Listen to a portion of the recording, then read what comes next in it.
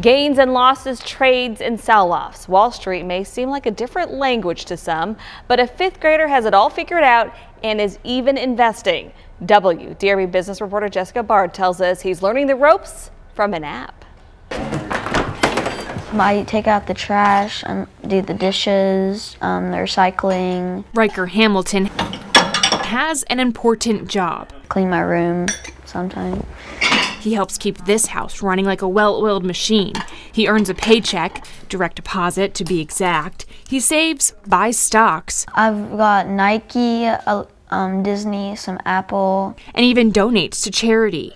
He's not some Wall Street banker, though. He's in the 5th grade. So where's all this cold, hard cash coming from? Myself, I didn't learn much about personal finance until I was well into adulthood. Dad assigns Riker his chores through the BusyKid app.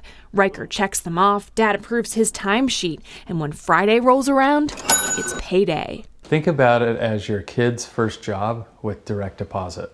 Greg Merced has been a financial advisor for 20 years. He made the app to teach his own kids personal finance. What percentage should they save, share, and spend? What are stocks? We've got it to where they can buy fractional shares, $10 increments. And how do you use a debit card? It's all here. They're going to be so much better off if they earn their money, put it on their own Visa debit card, and then go out and swipe it like the rest of us do.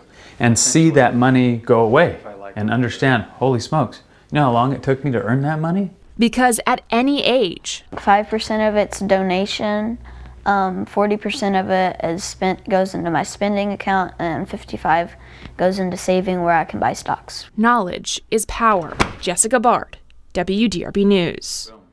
I need to check that out for my kids. Yeah, that's a pretty high-tech allowance, right? Yes. That personal finance component that some people don't learn until they're laden down and weighed down with student loan debt and getting out of college, going into the work world and saying, oh my gosh, the outcome doesn't match the income. That's a problem. And I like how they can buy the stocks in a fraction because some of those stocks are pretty expensive on their own. So that makes more sense.